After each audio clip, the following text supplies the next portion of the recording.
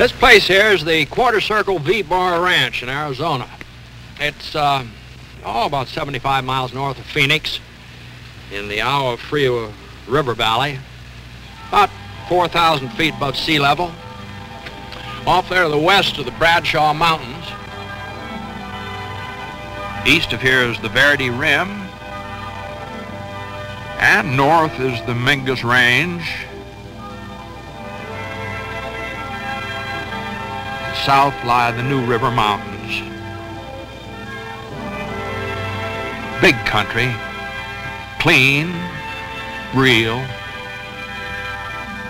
The Quarter Circle V-Bar is a working ranch. Good size spread too, 40,000 acres. Lots of room to live, breathe, and learn. Because it's more than just a ranch, it's a school. A special sort of school. Well, maybe I should say a very special sort of school, where boys and girls are taught not just things, but the meanings of things. Where, along with getting an excellent academic education, they learn the truth about values which have stood the test of time, and are led along carefully planned roads of knowledge toward a better understanding of the world and its peoples, and their own duties and responsibilities to themselves and to society. I know quite a lot about this place. Our oldest boy graduated from here not too long ago, and what he brought out of here, what he learned here, is something really special. So I decided to come back here today to share with everybody the story of what this kind of school is and what it does, because I believe it's important.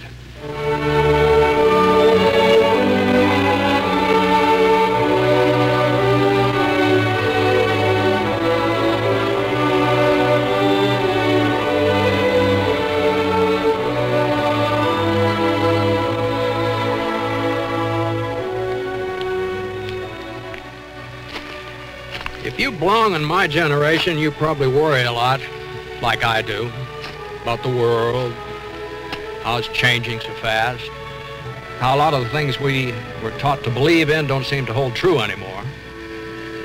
Well, perhaps you feel as I do, that our children need something more than just an academic education to prepare them for the future.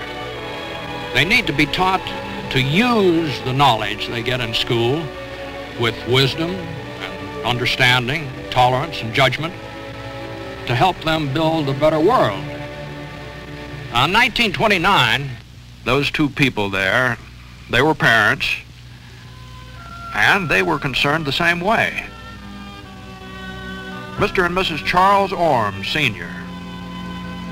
And they had this big ranch miles from any school, and they had children they wanted educated properly.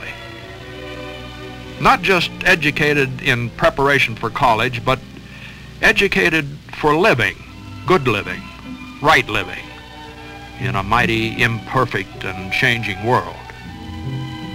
So they fixed up this old bunkhouse as a school and hired a good teacher and laid out a curriculum and a code for living based on the fundamental truths they believed in. That's Charles Orme, Jr., their son, and his wife, Mimi. Charlie was one of the first pupils, along with the children of ranch hand families and ranchers for miles around. And the fine education he got in this room and around the ranch set him on to graduate from Stanford University with honors.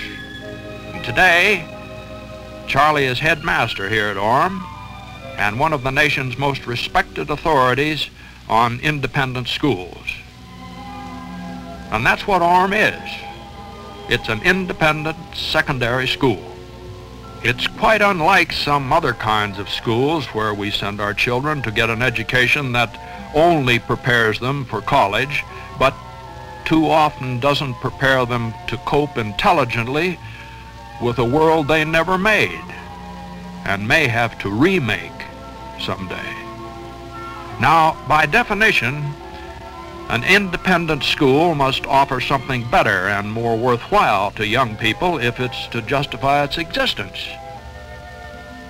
It should educate, yes, but it should also offer a constructive, consistent, and compelling system of values around which personal and social living can be organized.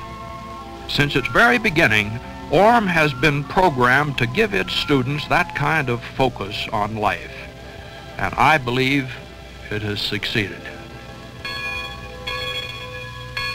Because it isn't just a school, it's a closely knit, well-organized community. A community in which everybody has an active role, is totally involved, is charged with definite duties, responsibilities, obligations, without alibis, without excuses. Personal, perpetual involvement for the good of oneself and the whole community. That's the rule, and that's the key. You know what that means to a young boy or girl? Well, it means the warm realization that you're needed, wanted, important to other people. You have identity. It means that you're trusted, expected to do your best at all times, to put duty and responsibility to others before yourself. So, that's what you do, because it's right, and because it's good. Even the academic part of life at Orme is built around the idea of personal responsibility and involvement. The classes are small, intimate. The teachers are not only tops, among the best in the country, but they know how to really communicate with the boys and girls, how to stimulate, bring out excellence, build a contempt for mediocrity. A teacher here is a friend, an advisor, a coach, a guide, all in one. But it isn't just the high quality of the faculty that makes the academic side of Orme so special. It's the atmosphere of total student involvement that makes learning exciting and challenging. Plus, a unique blending of every subject in the curriculum into a well-rounded schedule which constantly emphasizes the relationship between different areas of study. Now, what this does is avoid the so-called compartmentalization of learning, and instead it shows the students how everything they learn in one class has a definite relationship to their total learning in all their other classes. And that sense of meaning and relationship then is directed so that it has real significance to life itself, to the business of everyday living in a complex civilization.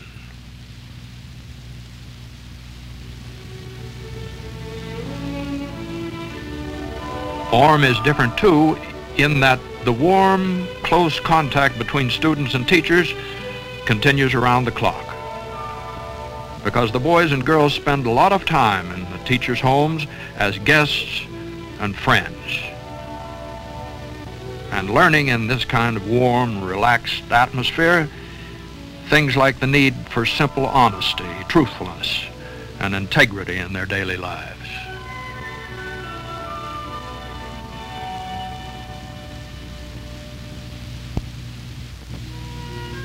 Orme students learn a real respect for the dignity and necessity for hard work, a never-ending effort, too. Because a carefully planned chore program is an important part of their daily lives. Everybody works. Everybody is given responsibilities and tasks to be done properly.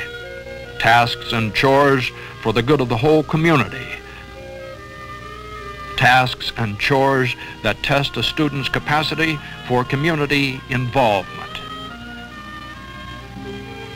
Tasks and chores that kids themselves grow to enjoy and take immense pride in doing well. And that's the reason this nuclear scientist is learning how to milk a cow and learning the importance of skill in any endeavor. And that's the reason this political economist is learning how to train a horse and learning the value of patience and expert technique in any situation.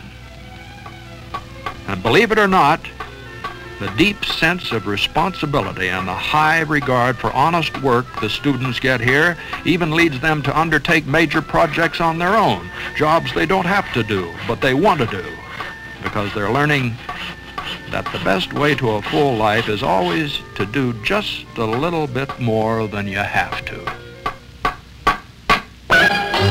even at the expense of some pain and discomfort.